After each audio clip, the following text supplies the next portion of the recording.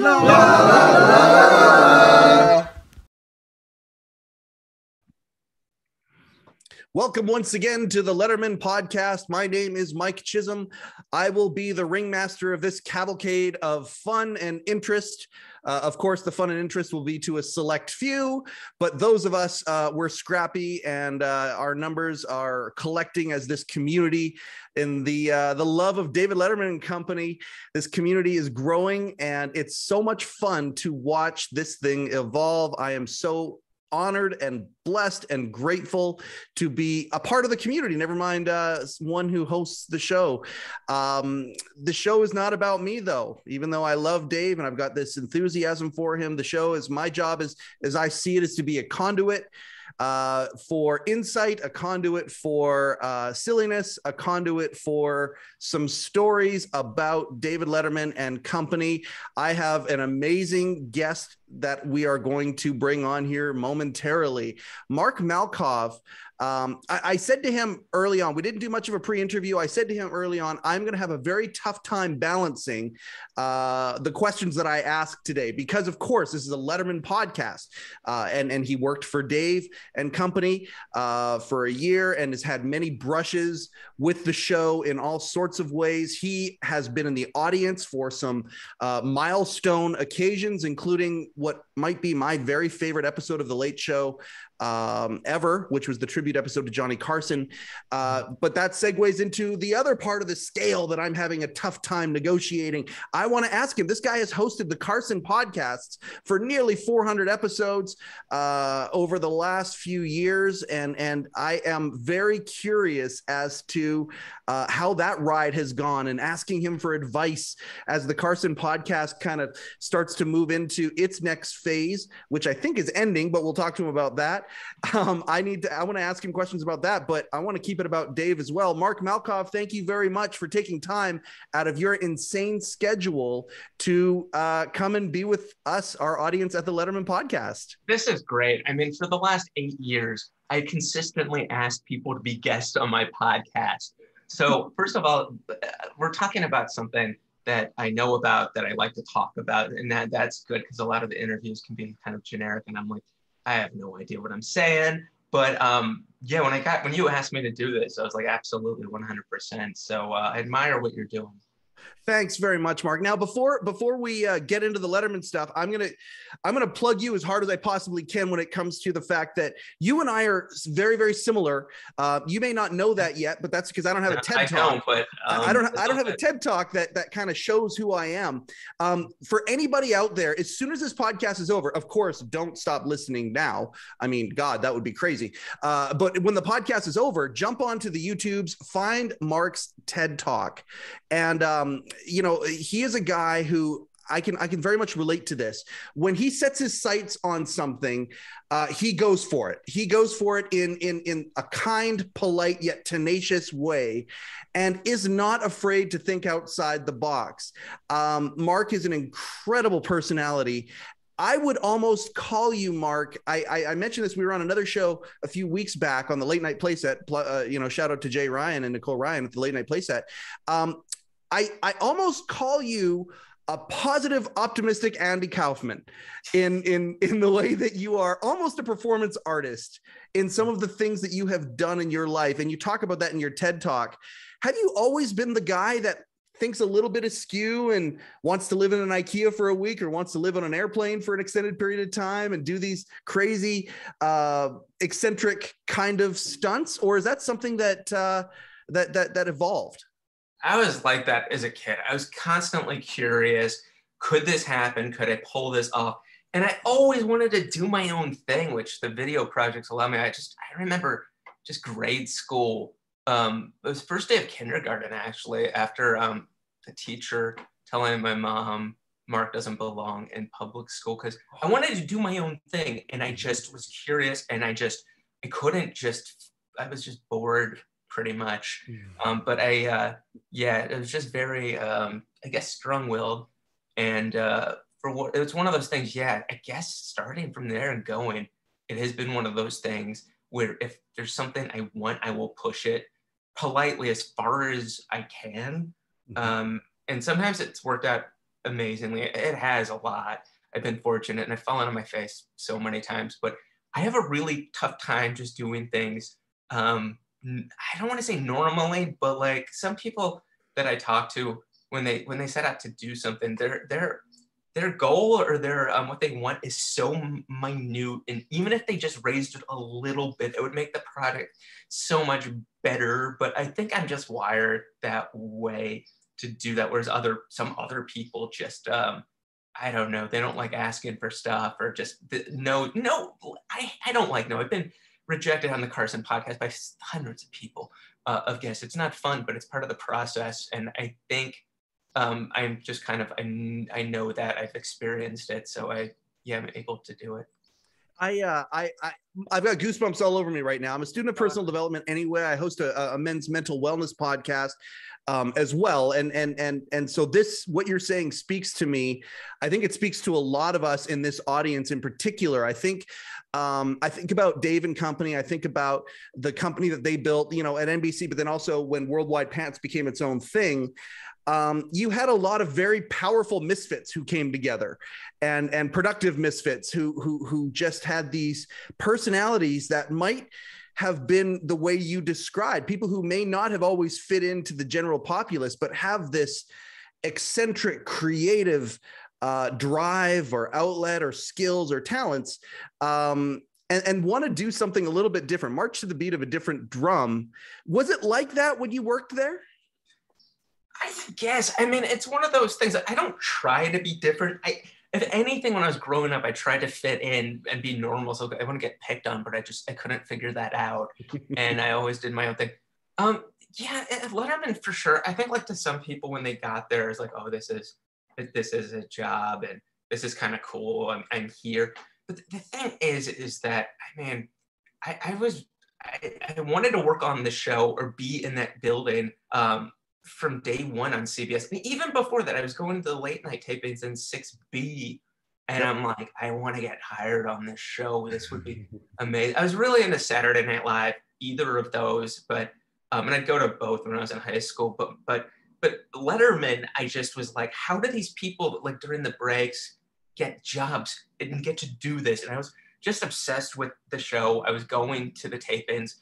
When I got here to New York, I just remember the early years of the show, going and just waiting just outside sometimes if I wanted to meet a comedian by the stage door, or I just remember talking to interns that worked at Letterman or anybody that worked there for advice on how to get hired or anything. It was like this giant mystery, like what was behind the door entrance for the stage door.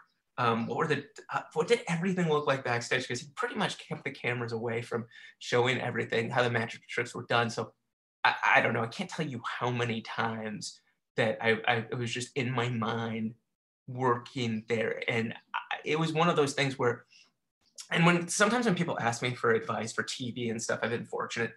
There is no way that I would have been able to make that happen. I tried.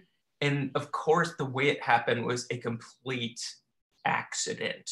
And it wasn't me knocking on doors, which is pretty much everything I do. Is it okay if I tell you how I got hired? Absolutely. Please do. Okay. And by the way, what you're talking about here, the way you're setting up what you're about to say, the community that has already embraced our show and whatnot, we can all relate to what you're talking about. That fascination, that curiosity, that it's almost like a magnet pulling. And so what you're setting up here is beautiful. So please do. Yeah.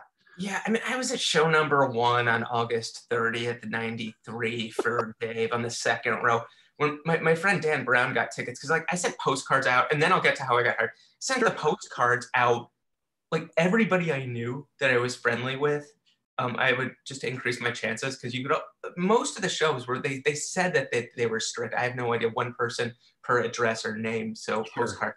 So, but Dan got back from a trip to Michigan, and he called me, and I just started, and I'm not making this up, like literally screaming and like running down the streets with my arms in the air, been. I mean, I know it's hard for some of the people that weren't watching this show back then, but that build up to Dave taking it was incredible. Was huge. I mean, it was the whole summer, everywhere you looked. Yep.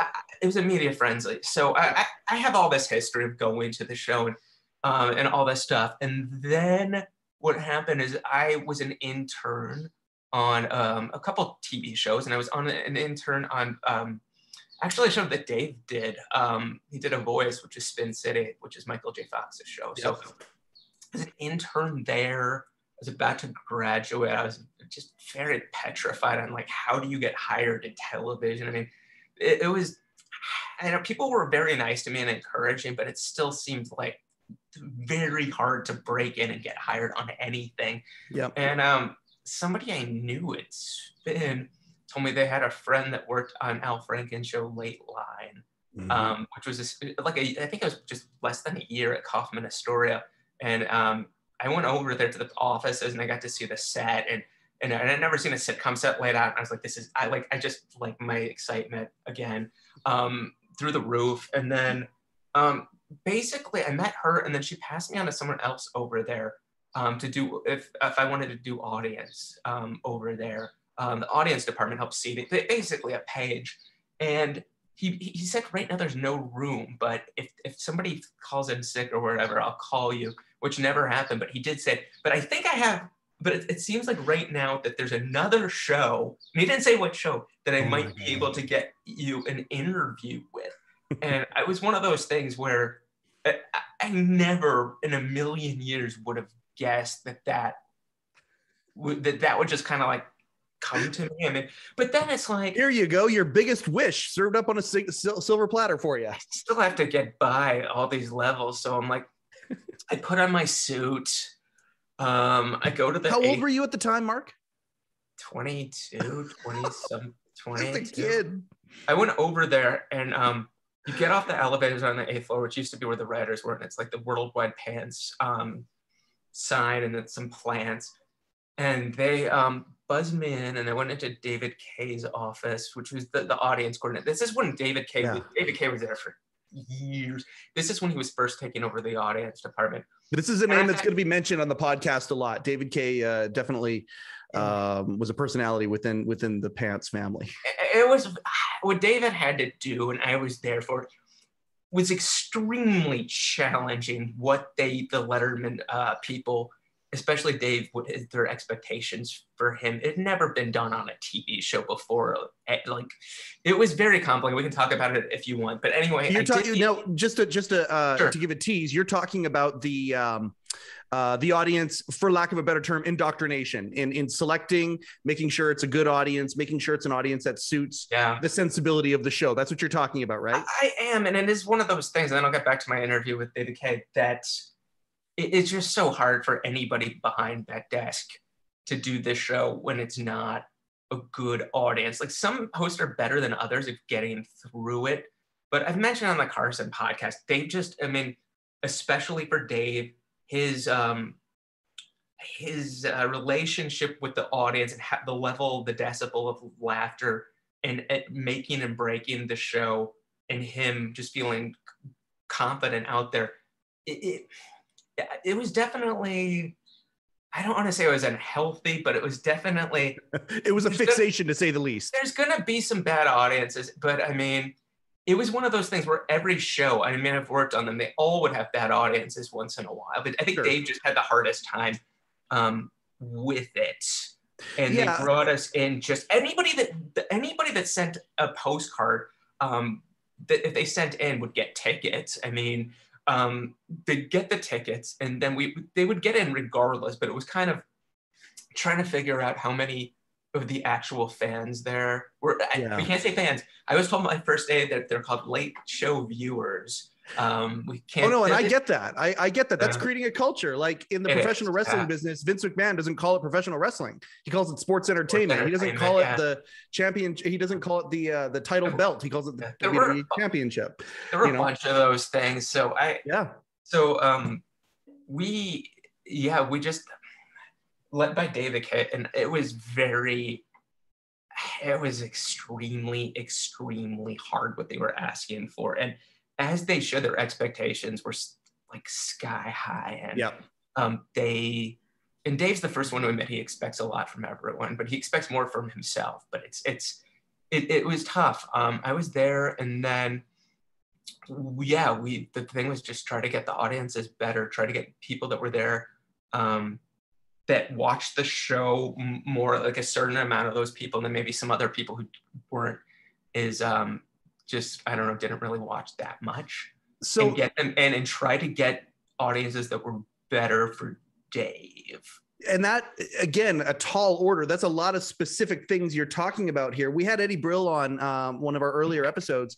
And I mean, here's your warm-up guy for over a decade and talking about, you know, the signals that he would give to people about the audience. As he's warming the audience, he'd fill things out and see how things are going. And the balancing act you're talking about, you've got people from all over the world, and nobody in the audience, if it's a bad audience, wants to, you know, it's not like they're trying to make it that they're a bad audience. Eddie brought up the subject, you know, what if half the audience didn't speak great English?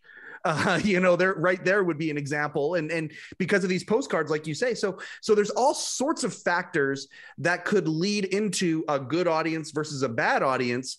But the laughter decibel level that Dave was looking for, it's almost to the point where a better audience or a more enthusiastic audience is just as, or even more important as the written material, which also had a very high standard on the show too, right? I talked to Rob Burnett about this and convinced 100%. He said he wasn't sure that Dave would have gone for like the good audience over writing any single day. I mean, if it's a good audience, he can get by with the weak writing and make it funny. And I'm not saying the writing was weak by any means, but no, it was that. And when he would come out for the pre-show Q&A, sometimes once in a while, the first person they called on, and sometimes there's only one, would ask a dumb question. And I think sometimes there were times when that did happen, that Dave, I mean, what is it? Colbert, when I used to work with him, the Second City, he would tell me they called the audience the beast. And it's like this one cohesive thing. And if one or two people, yeah, because they were hard. I mean, the audience, you just never know. I mean, it is so hard doing the comedy when the audience laughing. And bad audiences don't know that they're being bad 99% of the time. And it was just hard if he perceived the audience through the Q&A to be lackluster, or if Eddie Brill would tell him when he would come out, if Eddie would whisper in his ears, good audience, bad audience, or just okay, which happens on most shows with the warm-up like that. Sure. And if it wasn't, again, just Dave was told what he had to work with, and it was extremely hard when it wasn't a really good audience with the laughs. Yeah. You know, I love that we're getting into the weeds on this issue because it shows the level of quality that was expected from the top. And I mean, people are thinking automatically, they think, oh yeah, well, the writing, you know, or the production or the technical aspects or whatnot. But there's a lot of little things that the average enthusiast wouldn't necessarily think. I don't consider myself a David Letterman fan. I consider myself a David Letterman enthusiast for the same reason. You know, we've got our own little eccentricities, and the show certainly had that. The standard for the audience. And it's funny because, I mean, I didn't go nearly as many times as you did. But every time I went, that indoctrination process, it was extremely specific. And it's funny, from when I went in 2005 to even when I went in 2015, very, very, very similar. And the standard. So even when I in 2015, that night right there, the night where that's me and Dave talking in the audience, and the moment got captured. Even on that night, getting into the front row, when I talked to the audience coordinator beforehand, I was very specific. Oh, by the way, my party and I understand the deal. We're going to dress sharp. We're going to be enthusiastic and positive, and we're going to be ready to laugh. Not ready to cheer. We're going to be ready to laugh. Yeah. These are things that I had known about coming up as an enthusiast. Yeah. But those things there, when you got somebody cold from middle America who has no idea. They're just excited to go see the David Letterman show.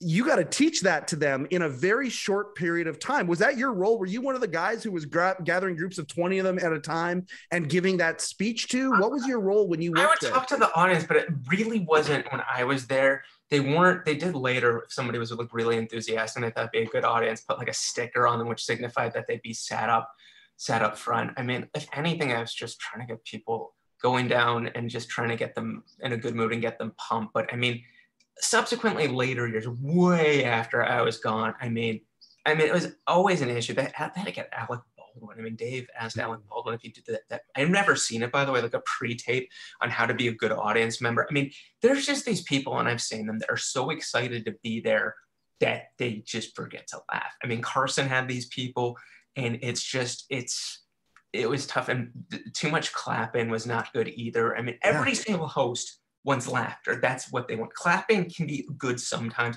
It can cover up the joke bombs, like sure. Some shows, everybody claps no matter what. But yeah, it was definitely with the audience an issue until I'm told, and I've been told this by a lot of people, when Alan Coulter took over, I heard that and it's probably, I mean, there's a big reason is because the audience knows who he is. And they just recognized him right away. He was on the show all the time. Yep. And when he apparently, and everybody's told, I've heard a lot of people, when he took over, the audiences just got better. I mean, it's like Ed McMahon would come out and talk to the Carson audience. I mean, it's like you put in the face right there. And that's when Dave just couldn't believe how good the audiences were. And he was coming out for extended Q&A, which is like, I couldn't believe, like when my friends over there were telling me that Dave would stay out there longer than the 2 minutes or whatever and extend the show. I mean, that was more near the end, but my encounter with him was like 5 minutes long. Like, it was a really cool experience for me. I made him laugh during that. That's like the greatest moments of my life is I made David Letterman laugh. And it was 5 minutes with just me. Never mind the other guy before me. Back in the day, you know, Dave is a creature of habit like Carson, and Dave modeled his career basically on Carson. So Carson, I mean, and Dave, most of his time, his entire NBC 5:30, the music hits in. I mean, no matter what. Yeah, they tape no matter. It's like a drum. It's going. It was like that when I was there. Pretty much 5:30, it went. The guest wasn't there. It went. And yeah, it was definitely with the audience being there and the real time. There's some of my favorite moments are that they didn't stop tape, whereas now they would probably stop tape on the shows. Yep. But Dave just got loose, and then they started, I know, in post before the show, cutting things out here and there and not having it live to tape as much. Most of it was. And I'm just glad that Dave was having fun. Yeah. Doing this. He wouldn't, if he didn't like the audience, he wouldn't stay out there for those whatever minutes. I mean, yeah. So when this is a fascinating thing to me. Okay. Many times when somebody, their dream is, okay, I want my dream job. And they go in and they go behind the curtain and they see, you know, how the sausage actually gets made. And then sometimes the luster for the product goes away. For you, and I think you, and this is another way that you and I are similar, it's for you, you worked there. You actually fucking worked for for Letterman and Company. It was a year. It was a long time ago, but the luster didn't seem to wear off. In fact, the fascination has only gone deeper. You look at the Carson Podcast, and the body of work that you have done there, by the way, is incredible. If any of our audience is a David Letterman fan, obviously Dave's idol is Johnny Carson. The Carson Podcast is worth listening to every episode. They're phenomenal. Mark has done an incredible job on that. He did that after he worked for Letterman. So you went behind the curtain, and yet the fascination just got even that much deeper. The appreciation got much deeper. Is that a fair statement? I think so. I mean, the thing with Dave and definitely Johnny, there was like this big mystery, like what went on behind the scenes and just the process that they both had. And I just wanted my questions answered for Carson and stuff, and just who was this guy? I think with Dave, it's a little bit more, this is who he is. You know, a shy guy around people he doesn't know, but if he feels comfortable and stuff, he can be I mean, he's the funniest guy in the room and Yep. just very loyal. But I don't think there was as much as a mystery as who Carson was behind the scenes and what went on at his show. And I guess Dave didn't like doing the interviews, but he did a lot of interviews, and that was a little bit of insight. With people he trusted, like Costas or Snyder or Larry King. I mean, Dave did interviews with people that he trusted for the most part. Doing any interview. I mean, he might say that's not true, but I mean, you can hear it on the Bob Costas. Somebody posted it on YouTube where he's going to be a guest on later to promote the anniversary, and he's just like, I don't want to do this. Ted Koppel, I worked at the Colbert Report, and Ted Koppel was on, and he, I don't know, got to talking. And I told him I really liked when he sat down with Letterman. And he said to me, he's like, yes, but Dave wouldn't let us rerun the show. He would only sign that it would only air once. Wow. And so I don't know. Anyway, so I got hired, put on my green suit, got hired. And it's one of those things like, we'll let you know by this date if you're hired. And the date passed. I'm like, there's no way. And then it was like 2 days later or something that my roommate at the time is like, somebody from Letterman called, and they're very like urgent. You need to call them. So I called him, and I was like, he's like, yeah, I want you to start. And it was like in 2 or 3 days. And I'm just like, first of all, I just couldn't believe it. To be, like, I had a day job at this other place. And I'm like, sure, I'm not giving 2 weeks. It was so hard, but I told them my dilemma. I think that they understood that I didn't have the time. And I mean, I was answering the phones. I mean, that was basically my thing. I feel like I was easily, I wasn't that great at my job, so replaceable. But so yeah, then they're like, yeah, you're good to go. Come in. This is your first day. And it was just the most bizarre thing showing up. And then they gave me the laminate or whatever it's called with my name on it, with Late Show around your neck. And then do you still have it? Oh yeah, it's on I posted it on my Instagram, a photo of it and stuff.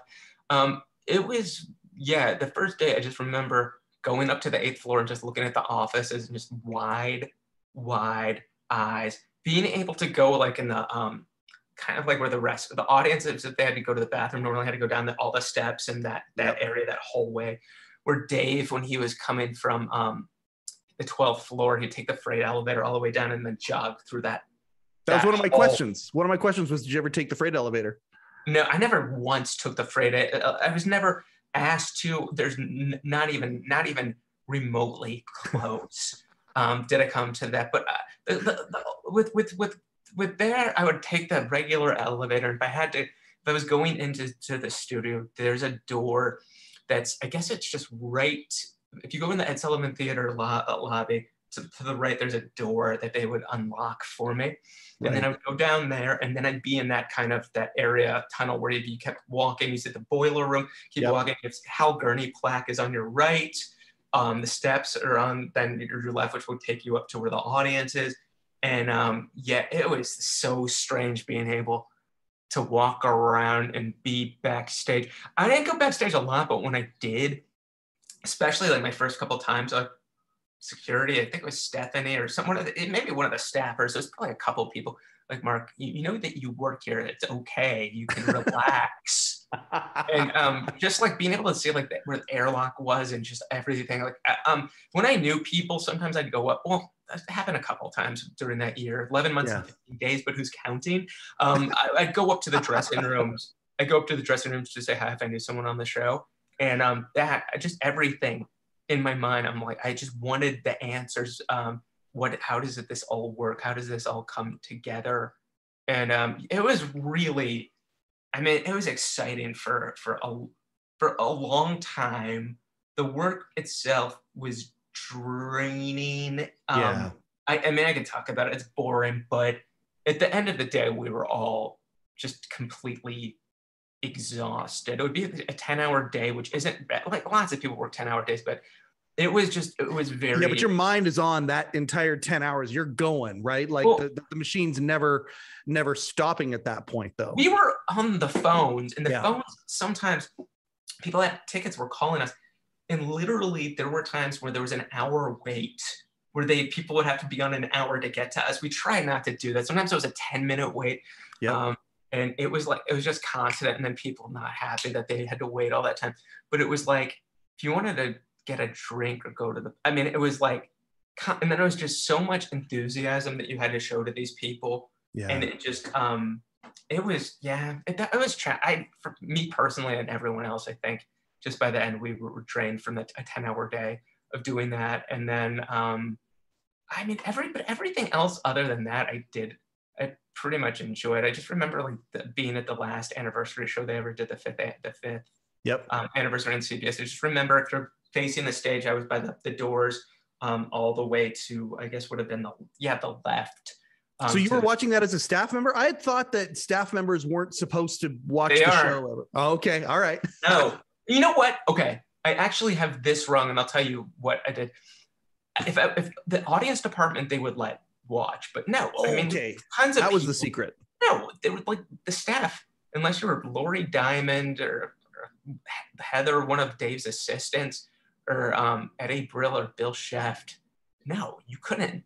Yeah. I mean, there were people that didn't get to go to see the show that worked there for years until the final show, and they went down and they never had seen the show before. So Arthur Kelly and I talked about that. I mean, Arthur answered the phones on Dave's floor for forever. And yeah, he saw very few shows except for the ones that he was actually in. It was just very different. I mean, Dave just would always, and this includes the audience, it would throw him off. He said, apparently, if he saw somebody he knew. And it was always like, if you worked on the show, you were never allowed to come back to be in the audience. If he just didn't want to see anyone that would possibly throw him up. I actually watched the fifth from the balcony mainly. And I remember that so well. That was such an incredible show. I love that anniversary. But the one clip show? What? Clip show, right? Yeah, it was like Larry Bud Melman in memory. And then he comes, I'm not dead. That's right.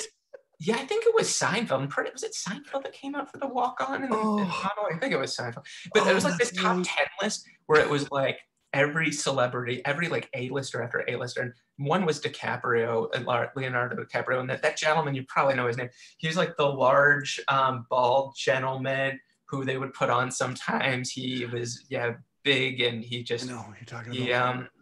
He came on as one, but it was just, yet to be there was incredible.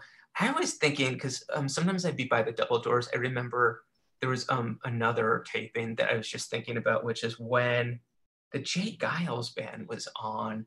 And I don't think they were making a comeback or hadn't done an appearance, but they played like Centerfold or some song that like everyone in the audience knew. And just remember like dancing around and everyone but I was there for that on the side. I mean, I would go in when I wanted to. If there's somebody I wanted to see, I would do that. And a lot of times after the Thursday, the first taping, I could, if I wanted to, and I would try to, I'd always go to the balcony for the second show and watch.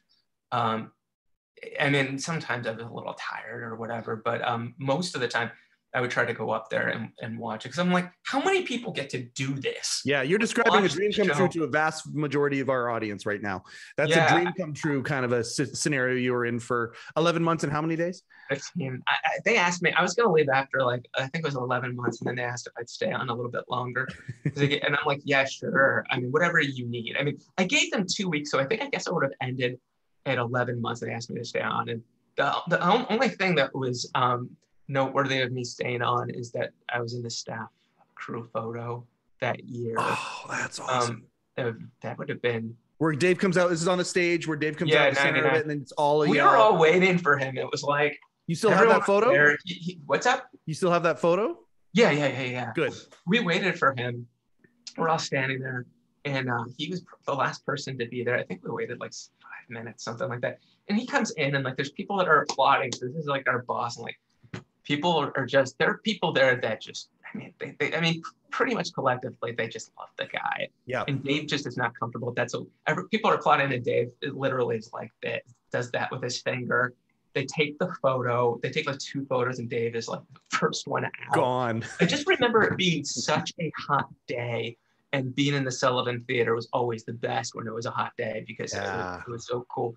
And I just remember, I remember that, but Dave had been doing it for so long, and it's just, I think it's almost anybody that has a show like that for that long, they start as one thing where like they're hanging out with the NBC, he was hanging out with everyone, and just it's slowly the demands of the job and just everything take over, and it just gets a little bit the individual gets more and more closed off. Sure.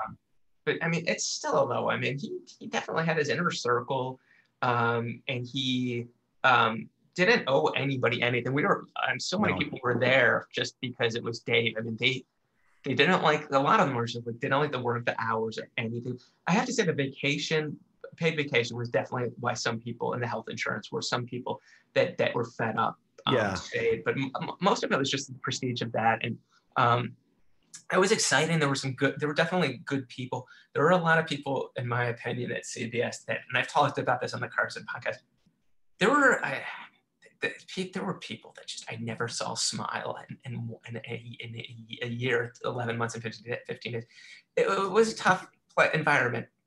It's some places on some floors, and there's no camaraderie in terms of that everyone's isolated on different floors. And the Colbert peeps in the Sullivan Theater now still go through it. They've tried to help rectify it a little bit. Sure. But everybody, now there's people that don't see each other for months. That are friends on the show that are on different floors, and it was just just when they were on 14 at the 30 Rock, and all together, there is something about that spirit. Like when I was at the Colbert Report, it was basically like a townhouse layup, and we were all with each other. I mean, the writers were actually on the very top level, so maybe not them as much, but it was still like we all were together. I mean, it was just that type of thing. And then when they went to the Sullivan Theater, I mean, it's what the building is very comfortable for the host. Dave loved how comfortable he was at that thing. And there was no other shows that were taping. Like he didn't have to worry. He did the show at 57th Street at CBS, which never would have happened. No. He just needed a place that was his own. Yeah. And I was very I don't want to say anti, but definitely concerned about Colbert going over there for two reasons. One, people being on different floors, which is still, it's a tough, they've it's always going to be a struggle for the layout. But the second thing is, and Colbert and Company wisely fixed this, was how many seats were the sight lines. It was when I was there and I would watch this, I was like, this is the worst. If he wants a good audience, this is the worst layout. Yeah. I mean, it was, no one ever said that, but I would just look at it. I'm like, I would, in my head, I'm like, if you went to like a regular studio, like he had, like just to make it bigger, like in LA, when he did that week, from the CBS television city. Yep. I just felt like the audiences would have been so much better. That was Carson's last television appearance. Was that trip you're talking about? Camera, right? Yeah. So I just thought the audiences would have been so much better. Or if you could find a facility in New York that had that, it's just hard getting studio space. Sure. Where if he went to ABC or CBS, he would have to be around other shows, and the offices would be around other shows. But once Colbert took care of the obstructed stuff, I was very, very happy that they did that. It's funny, and folks who would fancy themselves as enthusiasts of Dave, there's many levels of it. And one of the levels is to the point where you're at, and I want to move to this a little bit. Yeah, I'm going to treat this podcast like you're never going to come back, but I'm begging you, please be part of this community. We would love to have you back and tell stories. No, I'm happy to come back. I've had people. I mean, I've had so many peeps, especially Letterman. People have been really nice to come back. I think I had Bill Shept on like 3 times. Oh, that's fantastic. Something like that. He's on our list. We can't wait. I'm hoping to get him. Bill Shept is phenomenal. Yeah, he answered everything I wanted to know. It's like kind of like a mystery about that place and just everything behind the scenes, especially at NBC. Yeah. It was really great to hear. But the levels of fandom, or not fandom, but enthusiasm for Dave. One gal, she's actually Rupert's girlfriend, name's Irene. She's going to be on the podcast. She saw the show 47 times, and to the point where she knew where the good seats were versus the seats where you're going to just be frustrated the entire show. And there were lots of them. They were like landmines all over the place. It's true. Where you thought it was going to be a good seat, and then suddenly the camera 2 or whatever rolls right in front of you, and you're watching the monitor the entire show if you want to see anything. But I mean, again, I look back at that, and that's part of the excitement for those who are like a couple rungs up the ladder. You're just happy to be there. You're almost grateful, because getting a ticket, especially in the time you were there, holy crap, the time you were there was like a 2 or 3 year waiting list, right? I told the story the other day that I remember somebody named Diana Coulter called in for tickets, and she had written off the postcard. I'm like, I don't even know this, our announcers, Alan Coulter. And she said, he's my father. And she was calling from Northwestern. And that is how people that worked on the show, they had to go through the postcard system. Wow. To even see the show. It was especially the first year. I mean, it was before I was there, but like the first year and a half or 2 years of the show, it was like a frenzy. It was like the hottest ticket in town to see that show. It was but it's one of those things where if you have a bad seat, Dave comes out for the Q&A, and it's like so exciting. And you don't know. Most people, they don't know that it's going to be a bad seat until the music kicks in and they come out, and then it's like, oh, I'm going to be watching the monitor for the next whatever. There's 2 places I want to go before we finish this. I want to be very cognizant of your time. Dude, I've done 3-hour episodes. Oh, and that's my dream. Like I could do this. I'm I'm saying, for the audience, it's probably better less is more, but I'm happy to come back. I think one of the penultimate Carson podcast, because we're leaving, that show's ending shortly, is right now. It's a 3-hour show, but I think we're going to probably maybe edit it down to maybe 2:30. Is that the Commissar episode? It is, and I'm so lucky after 6 years to get him. And it's one of those things where the episode is warranted to be that long. It was that good. We talk about Dave. I mean, he has Dave's NBC set. He has the Velcro suit, as she showed the Velcro suit to me. So and he's got Carson's set, his last set. He has the set from the last 10 years. Yeah. The desk, the chairs, the couch. I mean, it's like the curtains. It's incredible. He has the turban, the Karnak turban. So James is going to be on with Carol Burnett on Thursday for the second time after 8 years. She's coming back to the podcast. So we have her on Thursday. That's amazing. The following week, we have Richard Lewis, who took me 8.5 years to get to say. Wow. And so that was great. And then, we talked about Dave a bunch on that. And then we have. I bet you did. They came up together. Yeah. Comedy Store guys. Yeah. Yeah. So and then I had Richard Lewis. And it's one of those things, I don't know, when you reach out to people, sometimes I'm like, you have 20 minutes. Because honestly, if they'll only give me 20 minutes, I'll take it. But most of the time, they want to keep talking. Yeah. And if they do, I just let it ride. But it was one of those things with Richard Lewis, I think, asked for 20 minutes. And shout out to Jeff Abraham for making that Richard Lewis thing happen. I couldn't believe it. He's like the best publicist and such a good comedy historian. So he, I got Richard Lewis, and I was like, if I have 20 minutes, it's 20. And he just wanted to keep talking. It was like an hour and 20. Oh, that's awesome. And he just wanted to, and it was great. I mean, it was wonderful. But I'm always at the same time like, did they want to stop? But it was good. And then James. And then we may or may not. James might be the final episode. I'd be happy if he's the final, but there's a couple possibilities of people that are still out there. David Letterman would not be one of them. Okay. I've tried for 8 years to get him.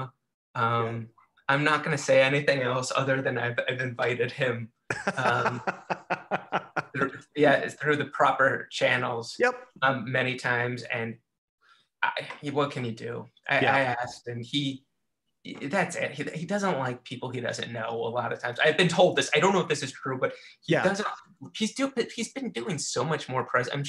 My guess is he's a different person. I mean, I think he definitely is, because that was back when he was doing the show and stuff. But he's going on with new people and stuff. But I don't know. It might be too hard for him to talk about Carson just because it was like his mentor and might get emotional or whatever. You're dovetailing into one of my questions here. This is great because so I'm just going to set the stage.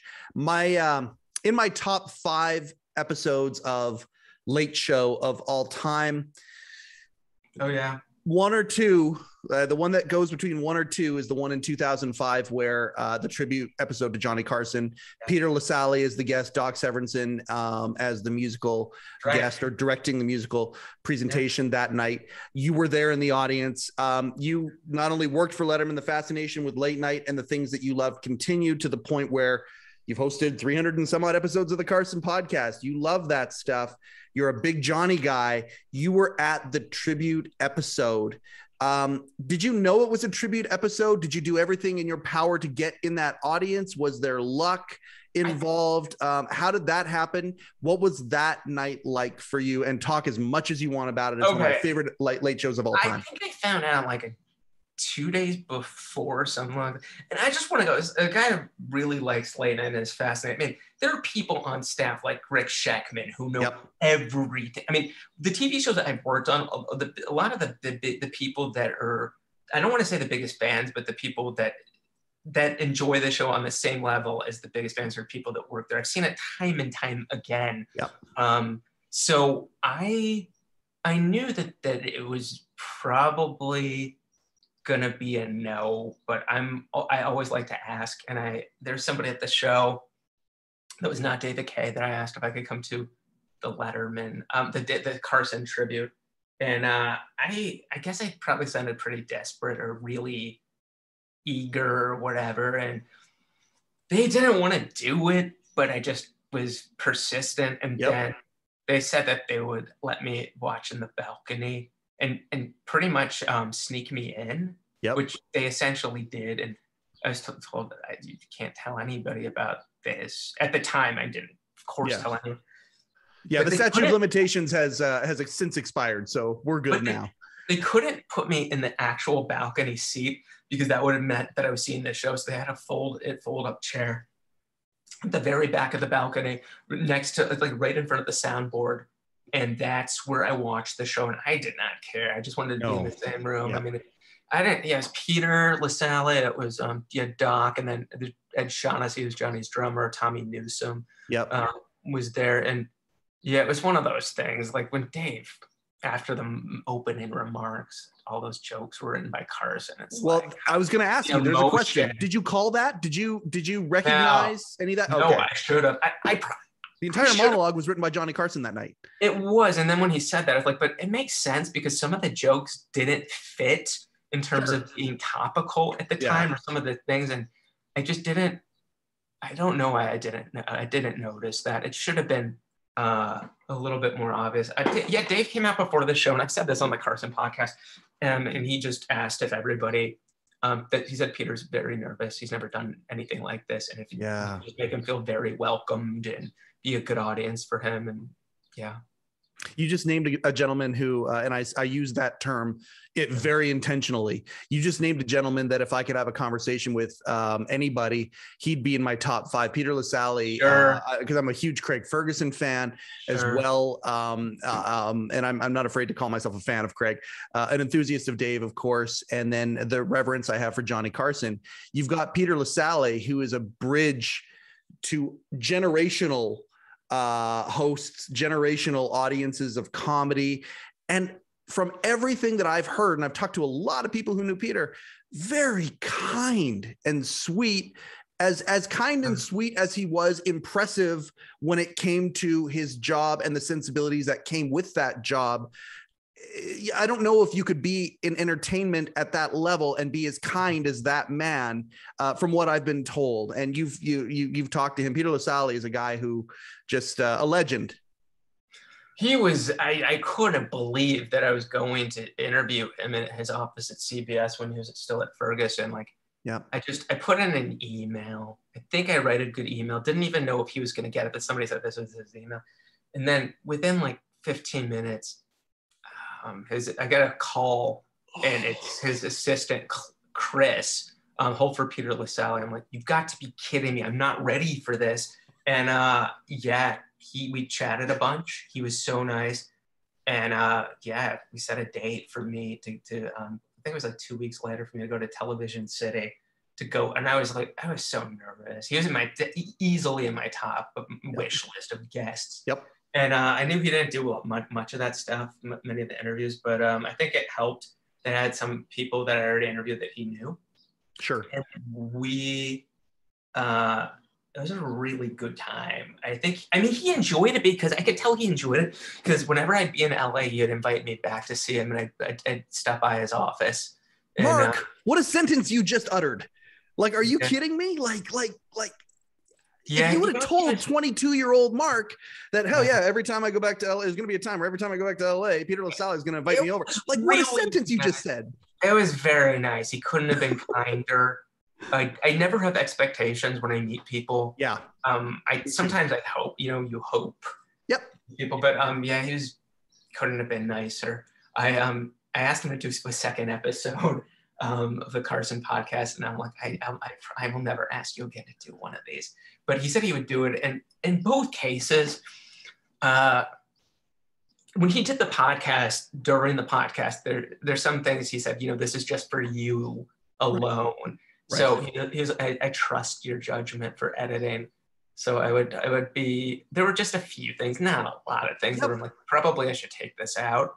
The episodes are still phenomenal. But, absolutely. But yeah, but I felt honored he trusted me enough that he would tell me stuff. I know that feeling because I've become friendly with folks who work for Dave, who exact same thing. Like there are some folks who work for Dave who I just, I say their name and no problem at all and all that. And then there are some who I've become friendly with that I don't even, until they throw it out publicly, I'm not throwing it out publicly and some of those things. And what a thing to be able to have the trust of some of these people that you looked up to. That alone is an amazing thing. You said something again, the personal development thing that I love so much.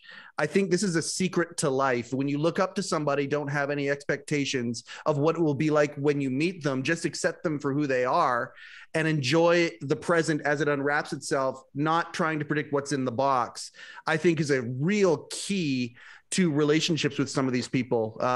You'd agree with that, obviously.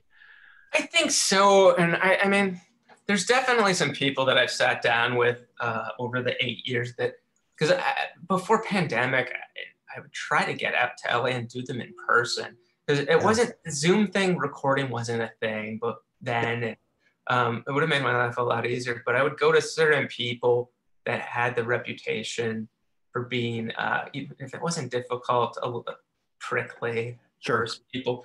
And little persnickety. They were always so pleasant to me, and part of it is probably just because I don't work for them. I was coming in, they were on their best behavior since I'm interviewing them. Yeah. But and I think also, and I know you have this too, is that when I would sit down with them, I wasn't asking the same cookie cutter, boring questions that they're always asked. Yep.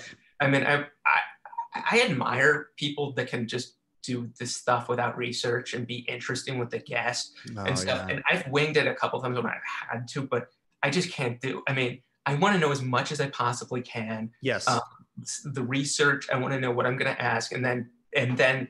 If they want to go in a different direction, throw it out. That's fine. And I'll go wherever they want to go. And sometimes that's the best stuff. Sure. But I think when they see how much prep I've done, I think that also is a big thing where they relax with me. And then sometimes, this has happened many times, where we stopped for recording and then they said, can I tell you something? And then everything that they couldn't say on the tape. Yeah. They start telling me, nothing bad about Johnny, but just other stuff that they wanted to talk about. Inside baseball. Yep. Couldn't believe how people would open up to me. Yes.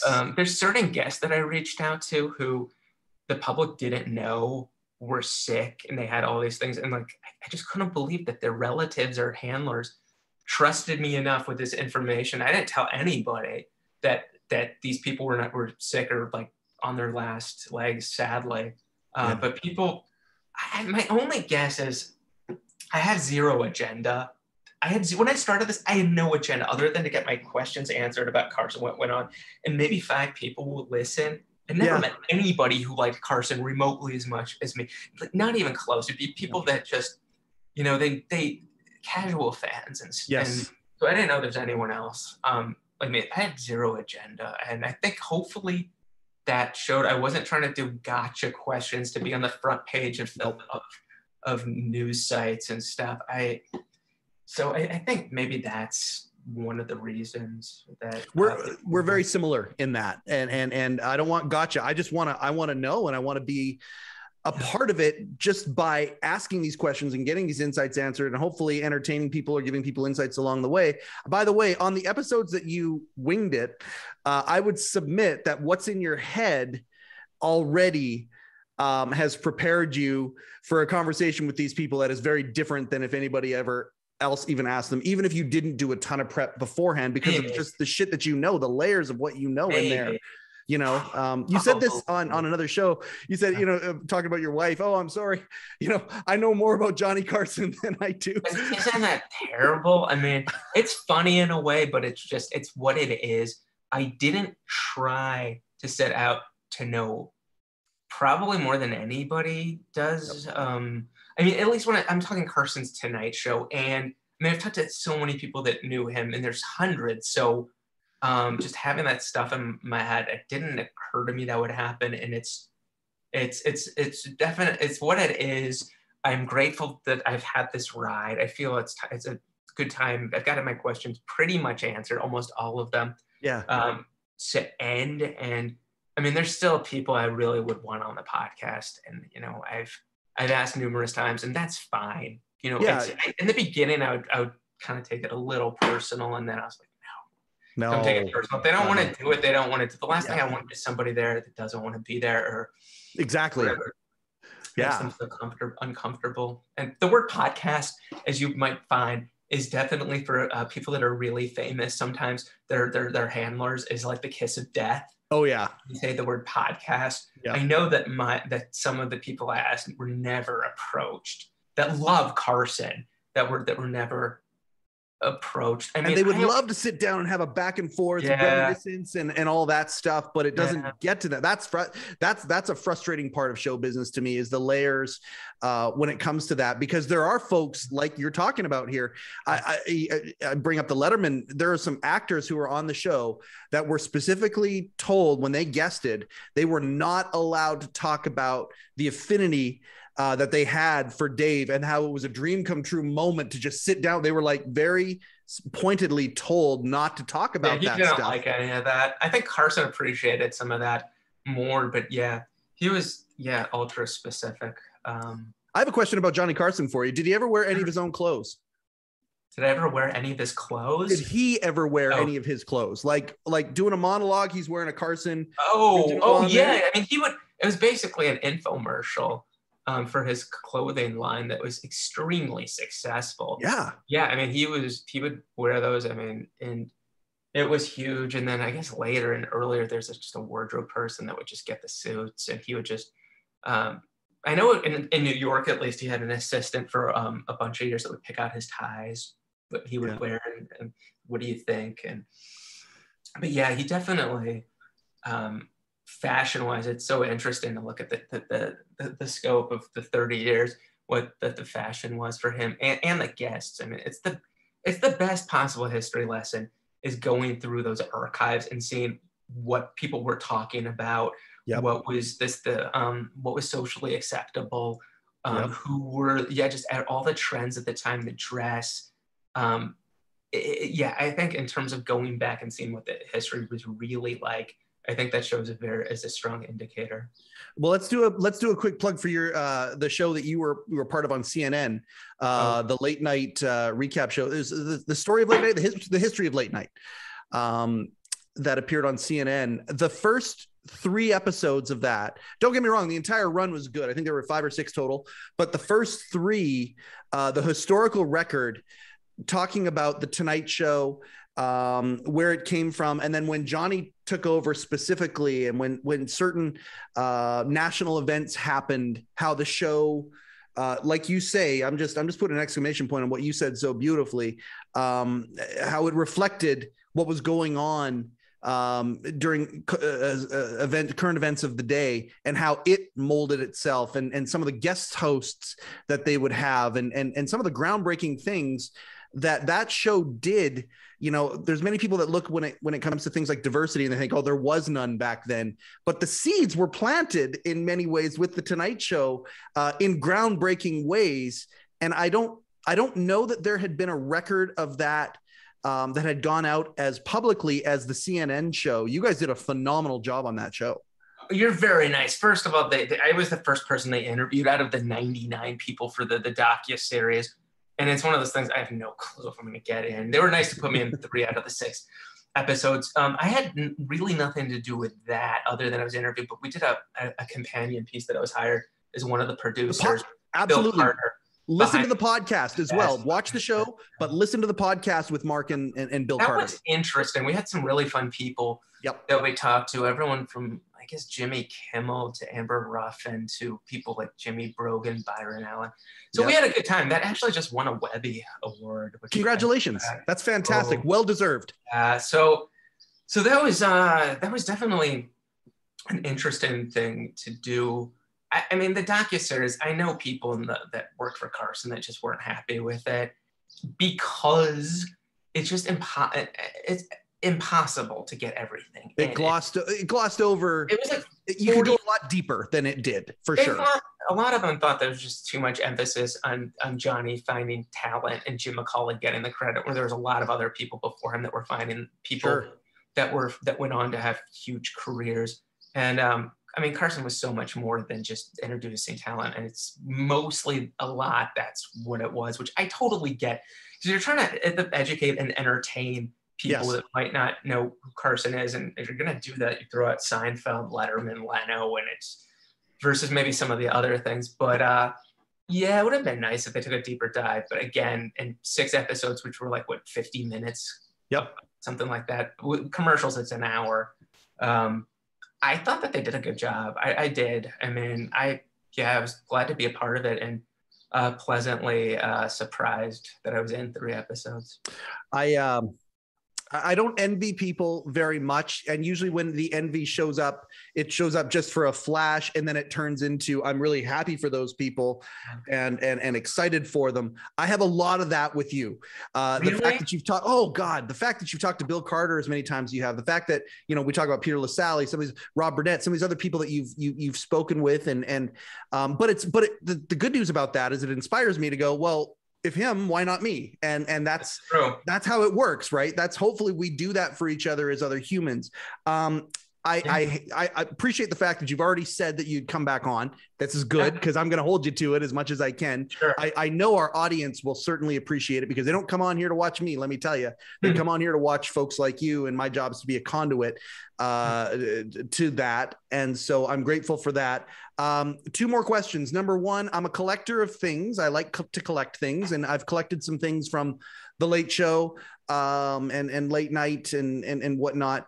I've asked you already, did you keep your lanyard? Did you keep, do you still have the photo? What are some cool things, mementos that you have kept from your Letterman either days or had gotten since then?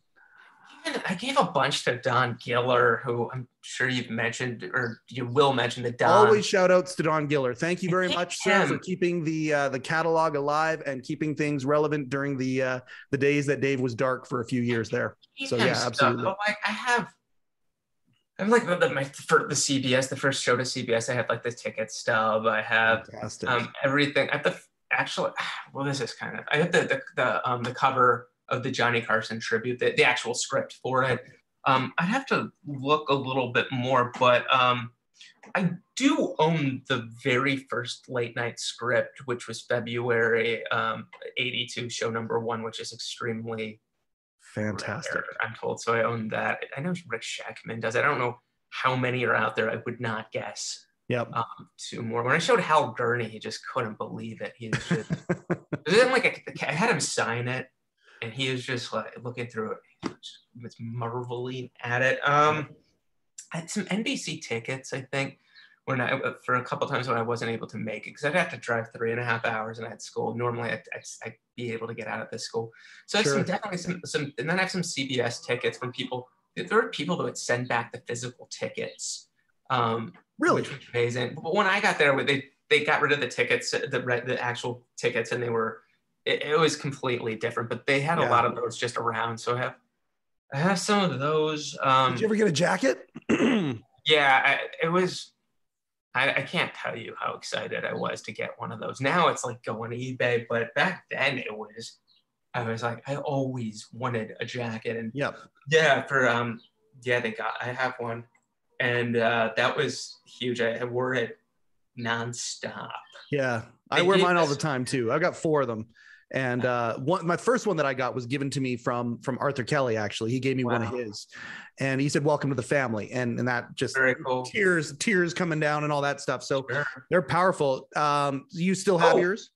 I do, and I just remember I have, and somebody I think said Kathleen Akers put them together. I still have like 1 or 2 of the first taping at CBS. There was like a blue button that said I was the first Letterman taping, or so I have some of those. I'm sure I have, I have like some of the scripts. I have scripts. I have some of the rundowns and stuff. NBC, which if people have never seen a rundown, it's basically what everybody on the staff or the crew would get, which is just every segment broken up and what the elements were. So I have some of those.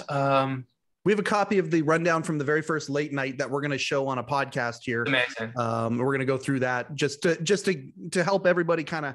That's amazing. Where did you get it, or did somebody just give you a copy? One of the staffers gave me a copy of it. Awesome. He scanned it and sent it to me, and I love hearing that. Yeah. Yeah. I mean, let's say like the first, I had Bill Wendell's autograph from the first tape.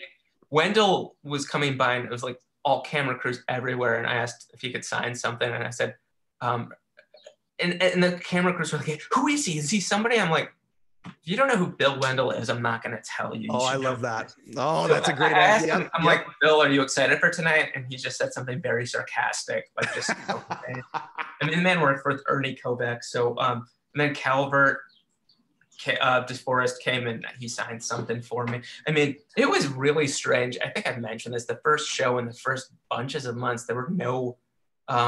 At least when I was there, at least in the beginning, the first show, there were no barricades. So like when Billy Joel arrived and I was in line and he was right there, I was able to get his autograph. Just like he literally gets out of the limo with him and Christy Brinkley, and I got their autographs. I remember then the next time I went to the show after the first one was, I think September then, like which was Jerry Lewis, Rod Stewart, Sparky Mortimer, I think. And again, we were in line and Rod Stewart shows up and no one else, like it got to the point where all the professional autograph collectors, it was like mayhem by the stage where people wanted to get stuff signed.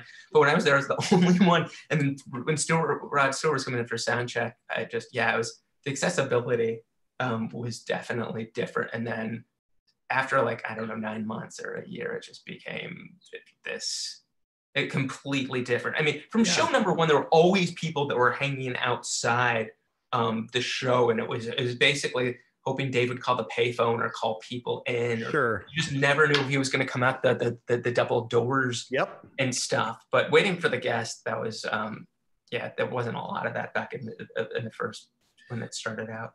I'm a big music fan. I'm a Gen X music guy, and I loved independent, alternative music, whatever you wanted to call it, growing up. And there was this feeling always whenever I was a fan of a band before they broke.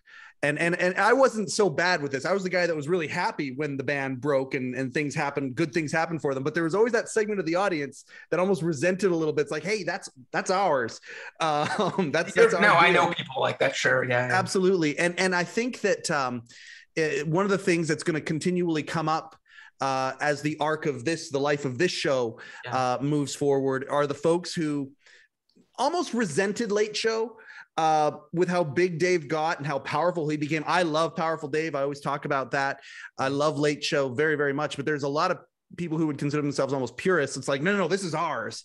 And you were there for a very, very interesting point. You've talked about the evolution of Dave, the phases of his career before in the Carson Podcast. Again, ladies and gentlemen who are listening to this, the Carson Podcast has so much Letterman in it. They tie to each other. I highly recommend going back and watching these episodes or listening to these episodes. But the phase that I love where Dave is right now, and this is where we're going to finish off here, is he's doing the long form.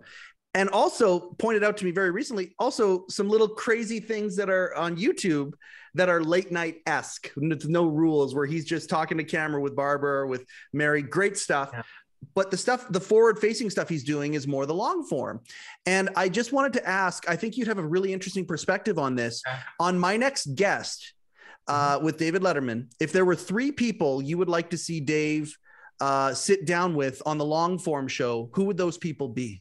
I mean, a couple of them are probably who you would pick. I think sitting down with Jay Leno, obviously, I think would be really interesting, in just talking to them about starting out in the clubs. And they spent time together. And Jay, went on Dave's show something like 40 times on NBC. And I mean, Letterman would always go on Carson's show and not always say this, but he would be like, "Thank you for my career" to Johnny at the end. He would say stuff like that all the time. And Letterman is just as responsible for Leno getting the Tonight Show as. And I don't know. I don't think that the whole thank you, being grateful. I think it's different. They have it's a very different relationship. Maybe they're peers. Listen, Jay's always been very nice to me. His show is #1. You can't take that away. He was nice to his staff. No one works as hard as him. He's made a lot of people happy. But I think Leno would be good. I'm trying to think of like people to sit down with that are still alive. He's the one. I'm having trouble. Like, I could name famous people, but in terms of somebody who was, I mean, I guess Madonna would be interesting. Oh, that'd be an interesting. That's a great answer. Only because I really like when she would go on Dave's show on NBC with Sandra Bernhard, and she obviously. I mean, it's amazing. Like, if you showed a young person out that it was kind of like historic television when Madonna went on and said the F-bombs, that was like national. Shut it out.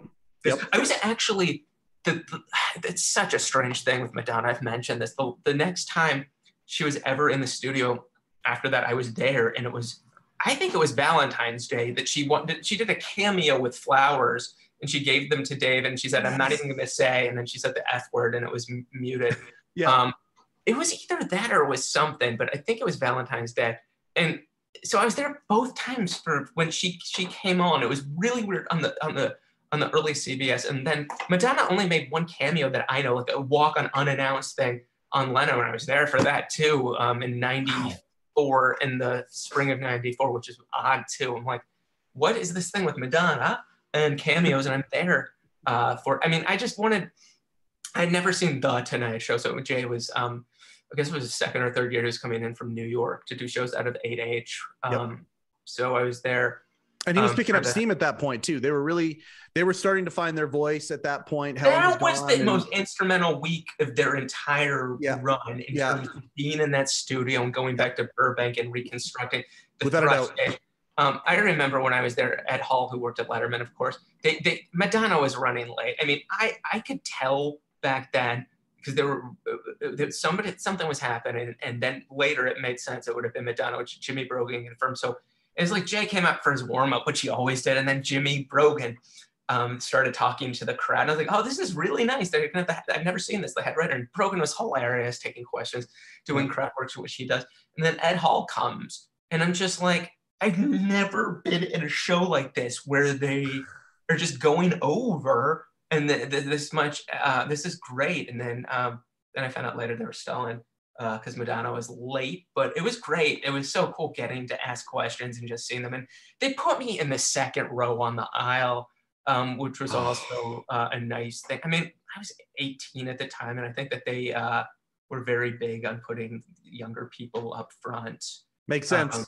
But yeah, it was really cool getting to be there for that. So yeah, I think Madonna would be interesting. That's a great name. Yep. I mean, obviously, but it's like the people that I want are all gone. Like Calvert, I thought, or Harvey P. Carr. Yeah. I just, in terms of, I'd have to really think I mean, Brokaw and him are really close. I think it would be a fun Tom episode. Brokaw, that's another interesting name. But I don't think it's something where I'm like, I'm dying to see. I think it would be interested, and it's not going to happen, to have Sandra Bernhard on, because Dave, like, just to this day, I guess, apparently Sandra Bernhard still has dreams about going on the show, and she stopped doing it. It was really, really hard. But that would be more inside baseball. Sure. I think. That's okay. I know who I'd point. I know who I'd pick in my top 3. It was Bob Dylan. Because Dylan, that's a great answer too. Yeah. Dylan loved Dave's show, especially on NBC. He went on the show a bunch. He did the Radio City Music 10th anniversary. He originally went on to meet Larry Bud Melman, apparently. He thought Larry Bud Melman was hilarious. Yeah, he was a fan of the show, and Dylan doesn't do interviews like that almost ever. That's a great answer. I thought them together would be great, just having an organic chat. You're probably going to get a lot better if you don't have an audience, but there for it. But I think that those are probably, or Bob Morton maybe. Oh my God, yeah. But again, that's inside baseball. But fascinating nonetheless. Yeah, guys like you and I would be fascinated with that conversation right there, or Burnett, or some of these other. The public wants Harrison Ford, and I get it. They want the big names. For sure. But Brokaw's a great answer too. Like, I mean, you talk about somebody legendary. Brian Williams is one of my favorite guests of all time. The newsman. Really good, even before he was really famous. When he went on shows, occasionally he killed. I mean, absolutely. But a newsman, an old school newsman, one who wouldn't talk about it. It almost made it his shtick to not give opinions, because he was a right down the middle guy. And you got Brokaw and Rather and some of these old school, Barbara Walters for that matter, Diane Sawyer, people who saw the changing of the guard of the news and how related that is to Dave and his broadcasts. And Brokaw's a fascinating answer. That's a really good one. I think that would be a great talk. And also inside baseball, because super fans would love that as well, because they know about the connection. I went to the Friars Club to interview Tom Brokaw, and I couldn't believe the crazy sentence that you just said. Holy cow. I know. I think we were in the Ed Sullivan room, and it was, it was amazing just talking about Carson. And then I switched, of course, I'm like, I have to talk about Dave, but a lot of those news guys, Dave always loved to have on. I will go on record, and I said this on the podcast, if Brian Williams would have gotten the 12:30 gig and had a late night show, he would have succeeded wildly.